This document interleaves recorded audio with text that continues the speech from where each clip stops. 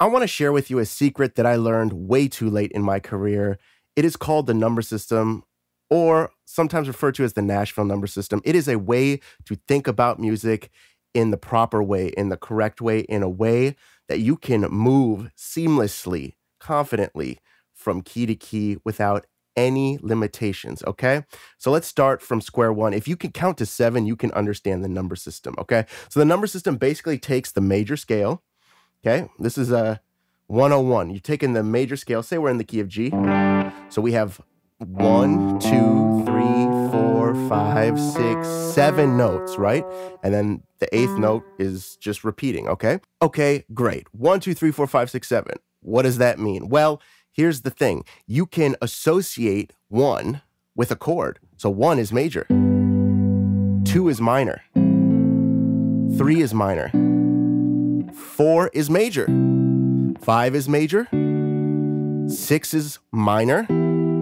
And 7 is diminished. Okay? Now, how does this serve you? You're probably asking, okay, great, that sounds like music theory. I don't know how this serves you. Okay, well, stick with me, okay? Because the thing is, every song you've ever heard follows the number system. Every song. Blues, we play a 1, 4, 1, 5. Any pop song, Don't Stop Believin'. 1, 5, 6, 4. All right? I don't know why Don't Stop Believin' popped into my head. I just love that song. And if any Soprano fans out there, shout out. That was the last song in the whole series. I know I'm dating myself, but Sopranos was a great, great series. Anyways, back to the subject at hand. Okay, so the number system, if you know, oh, I know that the 1 is major in any key. I know that the 4 is major in any key. I know that the 5 is major or dominant in any key. This is knowledge, people. This is power. Because say one day, all right, say one day you want to do a song with somebody and they say, oh, my throat's hurting. I gotta take it down a few keys. Okay, great. If you know a song in the number system where you memorize it like, oh, it's like 1, 4, 5, it won't matter if it's in the key of G or F or B flat. Okay. And we're just scratching the surface, okay?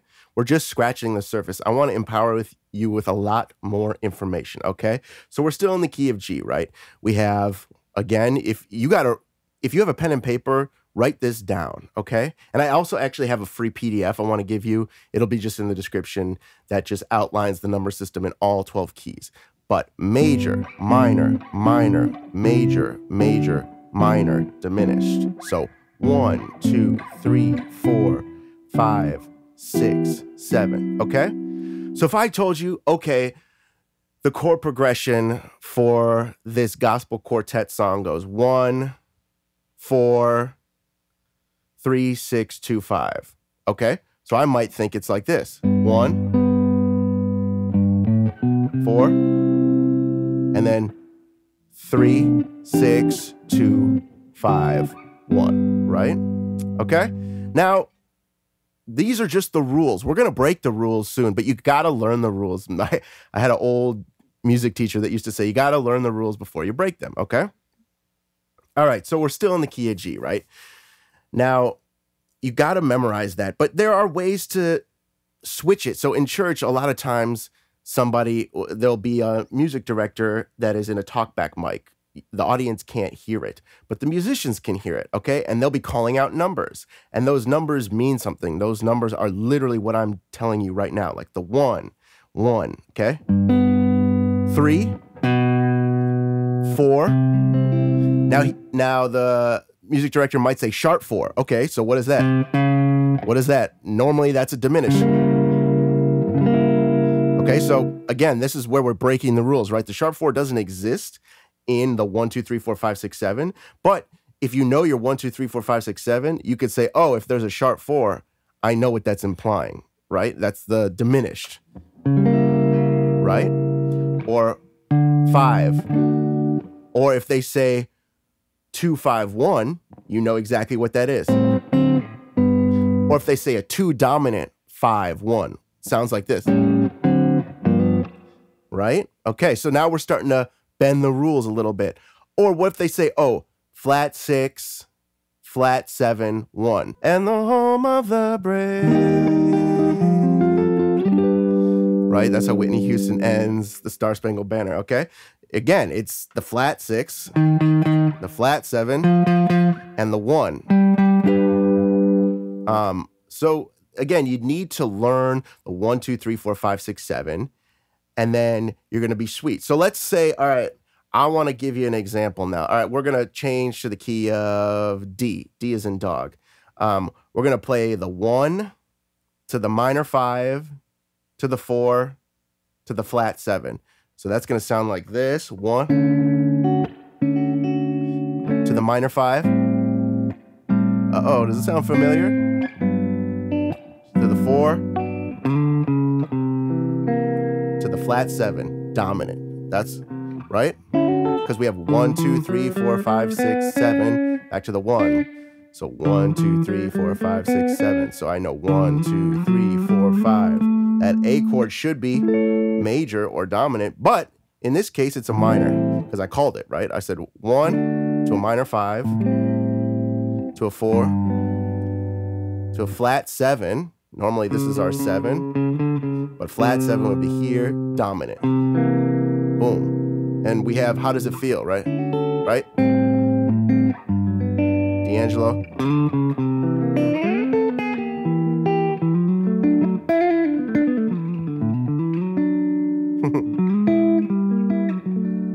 Okay. So this is a way that the number system can empower you. You could communicate effectively to other musicians on the fly very, very quickly.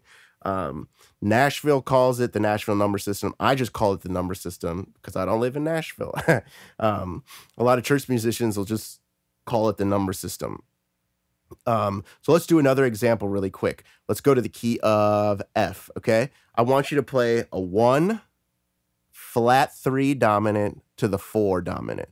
Again, a 1, flat 3 dominant to the 4 dominant. You can pause the video, take a second to figure out what that is. And I'll be right here with the answer. So here's the answer. 1, flat 3 dominant, 4 dominant.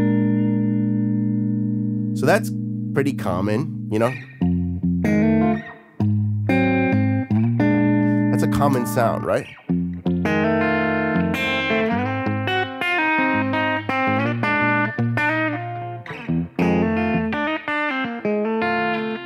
Right?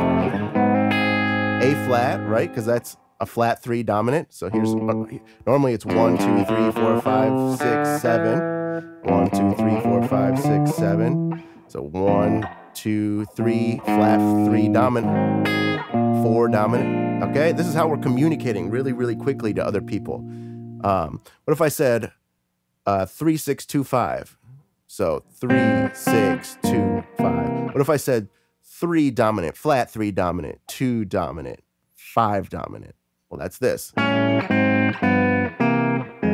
What if I said 3 dominant, flat 3 dominant, 2 dominant, flat 2 dominant, 1? Sound like this.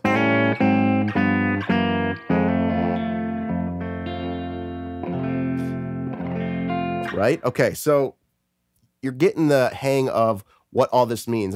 We're breaking rules together, okay? Again, I have a free PDF if this is a little moving too fast. But the number system can really, really empower you.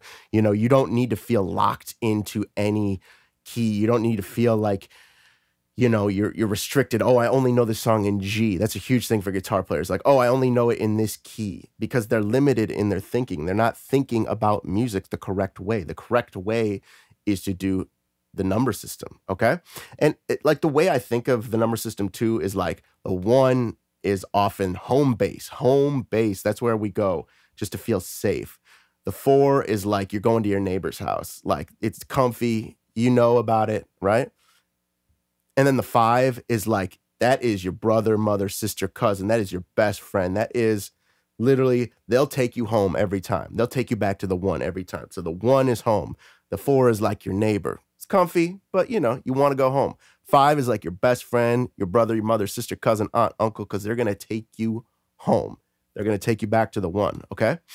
So I hope all of this was helpful. Let me know if you have any questions in the comments, because this stuff, if you've never been exposed to this, if you never, because I never grew up learning music like this.